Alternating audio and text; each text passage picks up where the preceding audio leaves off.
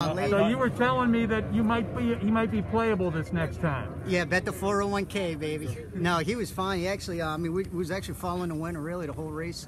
Got him out right before the quarter point. Every time I get to that other voice, he just kept letting out a little bit. But he, I think the further the better, to be honest. I believe it. Even like further than a mile in the knee. Because what I like about him, you can send him out in there to get a position, and he comes right back to you. He doesn't try and get aggressive or anything. He really is. And like I said, he laid it down. He's got a future. You know.